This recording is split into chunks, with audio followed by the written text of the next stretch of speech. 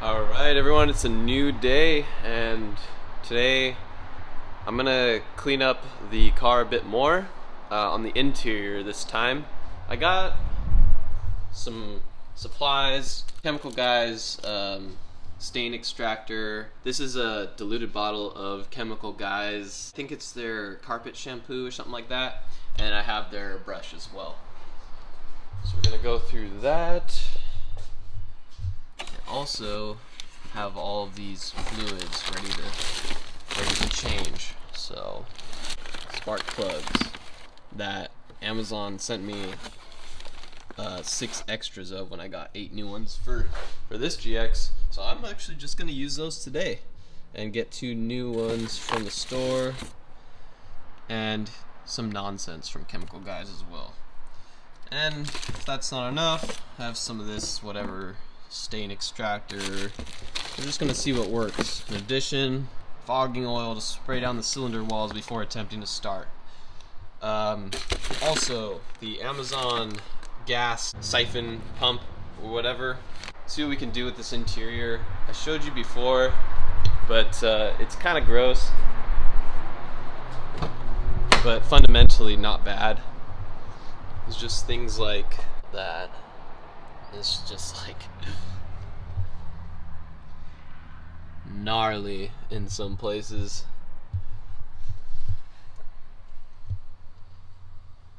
And it smells.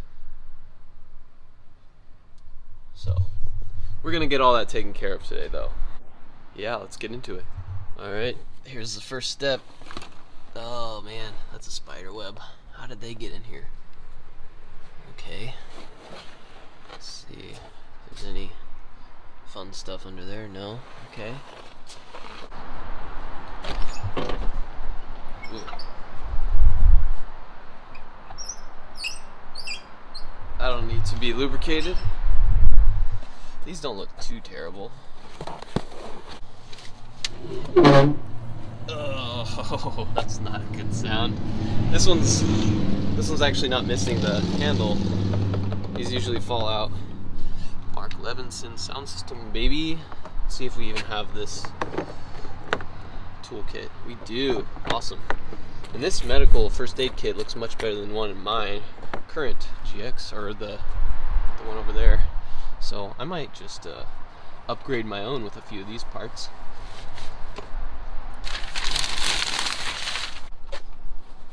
And look at, oh man, look at all this sand. Whoa, that's a lot of sand. So maybe they're going to make the back of the truck into their own personal beach or something. What? Why is this full of sand? What? Well, definitely gonna need a strong vacuum cleaner for this. So while we're going, I'm gonna spray down the leather with some of this Maguire stuff. And I guess let's start with the driver's seat. This seat is probably gonna soak up every bit of the moisture in this compound, so it's gonna need several passes. That cleaned up pretty dang good. There's some parts of it that still look factory fresh, especially these rear seats. I took them down. Those things have never been opened, and it looks like these have been closed up for years.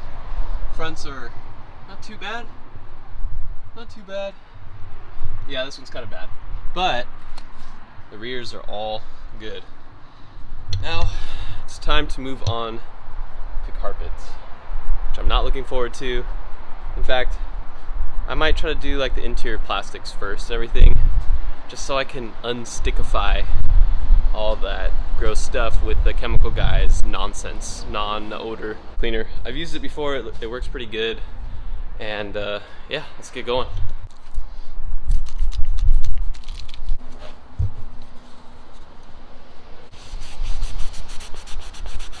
Wow.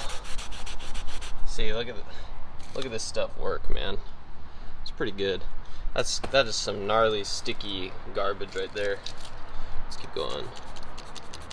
I should probably use leather cleaner on that, but whatever.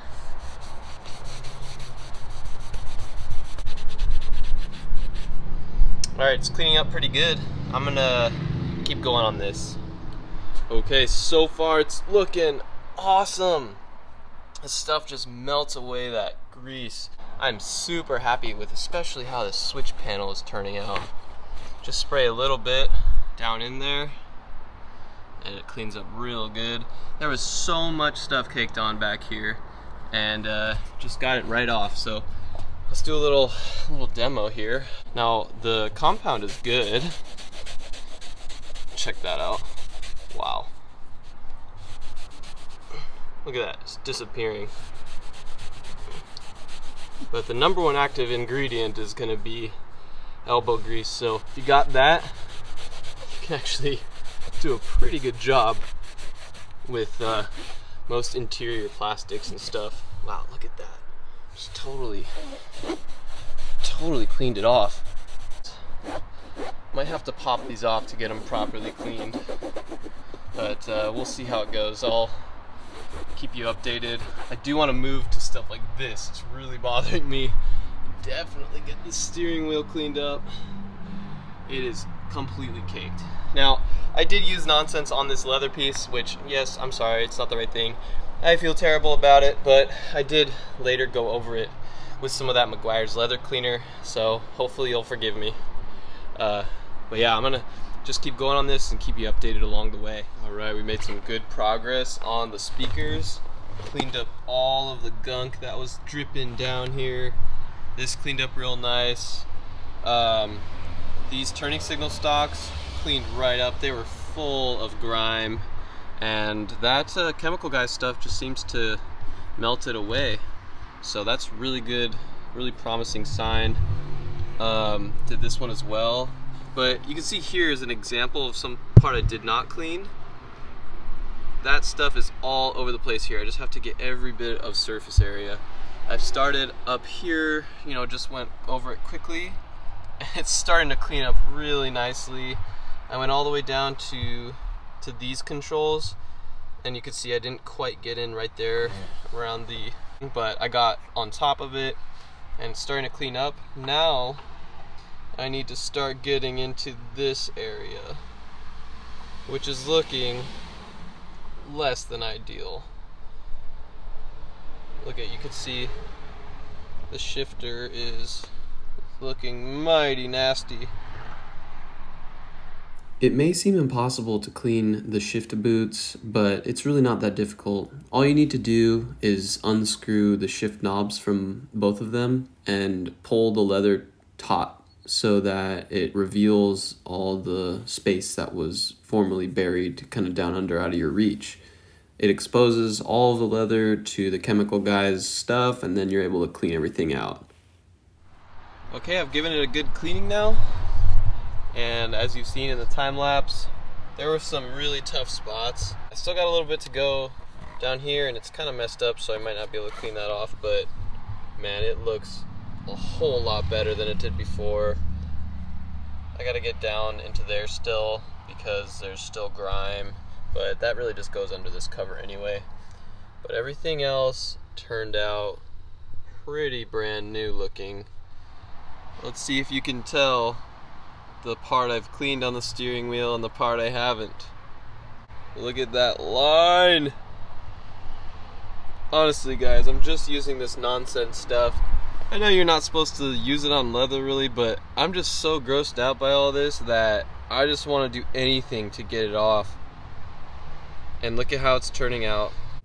When cleaning the steering wheel, I found it helpful to put the cloth behind the steering wheel and then spray directly on the front of the steering wheel. Any excess would be caught by the cloth, and that would just ensure that I hit every surface on the steering wheel just to make sure everything gets cleaned up, because I really like a clean steering wheel, and I think in this case the results do speak for themselves. Okay, that's looking much better. I don't know about you guys, but I cannot drive a car with a hideously dirty steering wheel, a bunch of sticky garbage all over it. This feels almost brand new. Hopefully this door is not as bad, but really it's I mean, with the doors and everything, it's looking pretty good. And I also found this. So my return mileage was gonna be 103,000, and we're at 100,700 something. But you see here, the return date is August 2018. So this oil's probably 3 years old, from 2017. So, but at least I know who to call to get that, the service records, if any. So I'll see what they have, and hopefully they've done a timing belt on this thing, which would be ideal.